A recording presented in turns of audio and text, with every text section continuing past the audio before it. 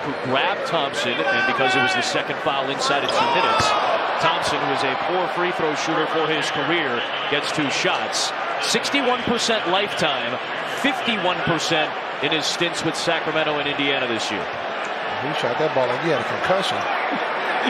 he was trying to wake it off, like shake it off, like, did I just miss the whole rim? He's kind of looking at the ball like, what just happened when I shot that? Banks it in. Oh, wow. Hey, it's better to be long than short. That's true.